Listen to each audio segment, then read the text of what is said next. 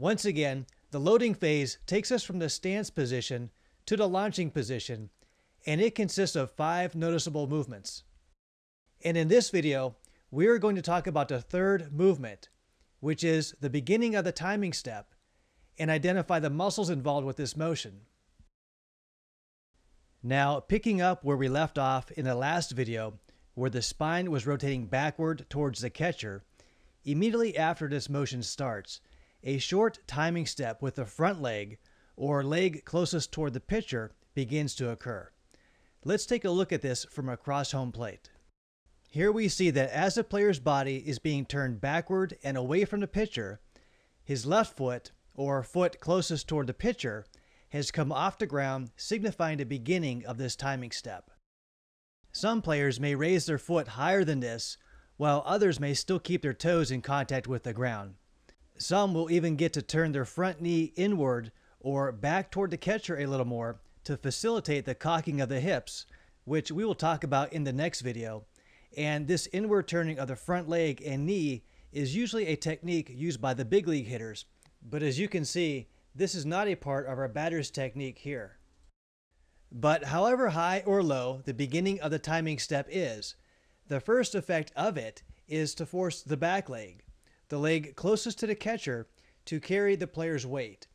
And since his center of gravity remains in relatively the same place during this process, which for the most part is still along the midline of his body, and perhaps more importantly, in front of his back foot, the natural tendency once in this position will be to fall forward, thereby creating valuable momentum in the process during the launching phase.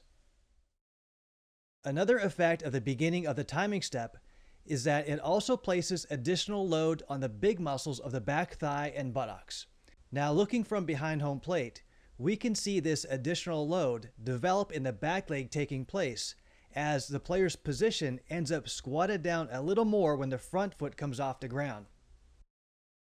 The muscles in the back leg that are further loaded during this movement are the hip extensor muscles, which consist of the gluteus maximus and the hamstrings, which include the semimembranosus, semitendinosus, and the long head of the biceps femoris.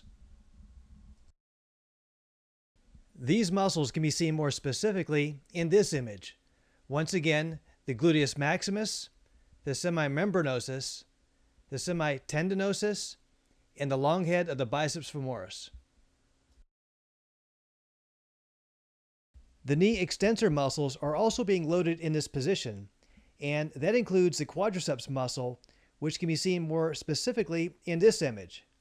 Here are the vastus medialis, vastus lateralis, vastus intermedius, and rectus femoris.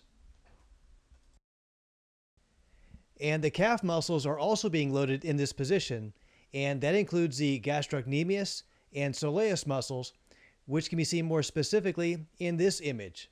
Once again, the gastrocnemius and soleus muscles. Now, besides creating momentum and loading the powerful muscles of the back leg, another purpose of the timing step is to cock the hips.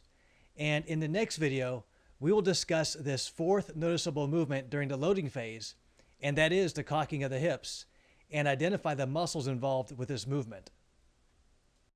Thanks for watching the video, and if you would like to, please leave a comment or suggestion regarding this segment of the anatomy of the baseball swing.